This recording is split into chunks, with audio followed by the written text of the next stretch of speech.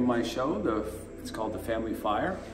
And I've done a bunch of portraits of people from the 1960s and 70s. This is a bar scene. My father was an alcoholic, and we had a rough childhood where we had a little bit of love and we had a lot of anger. Just trying to sort of mix these two metaphors of fire. In this case, it's more like an action movie, but there's many paintings here of fire in different subjects. For instance, here, the fire in the cart sort of adds an air of mystery to this particular scene in Ludlow, California. And then we go to a benign painting of just an old guy in his backyard. But the underlying theme of fire for me is that man can't live without it, and man can't live with it.